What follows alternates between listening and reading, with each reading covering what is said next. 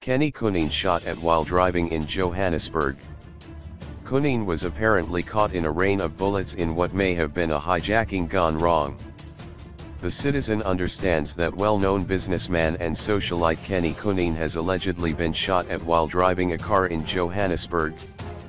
It's possible it was just a hijacking gone wrong, although there is speculation it may be related to media stories about Deputy President Cyril Ramaphosa. Several bullets were allegedly fired at the car, many of which left visible damage on a blue BMW. Kunene was traveling with a female passenger.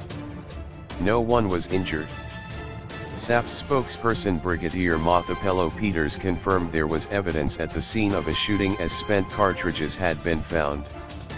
However, she was unable to confirm any specific details as to the motive and nature of the alleged crime and said that investigations were still underway to establish the facts.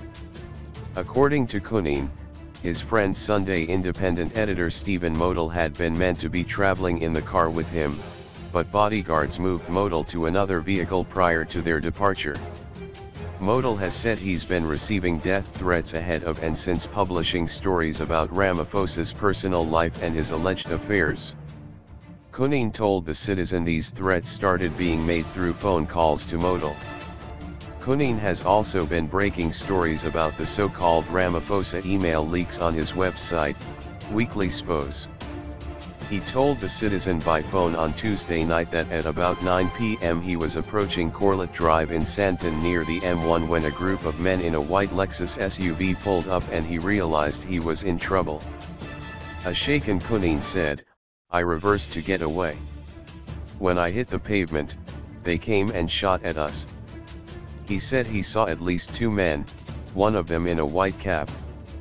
The cops say they have found 12 bullet casings at the scene, he said. The police said they could not confirm any particular details for the moment. Kunene claims that he drove into a gated community and the men fled on the M1 heading south. An old lady heard the bullets, the gunshots, and called the security guards. The cops came. At first they didn't take the casings. They took us first to the police station but then brought us back to the scene where they found the casings.